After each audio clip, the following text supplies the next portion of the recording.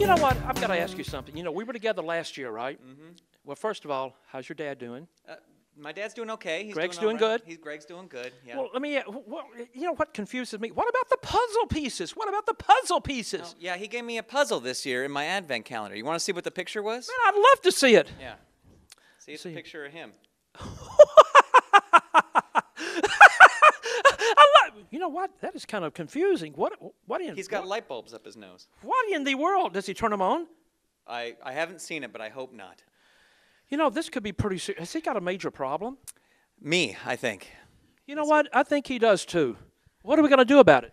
Well, I think there's the only thing I can do is just wait till next December and get set, get ready for the advent calendar to come back around again and do my best to try and outsmart him. Well, you know what? So, Greg, you know what? He's gave you a warning. You better get ready because you know what? Next year could be really big and bad.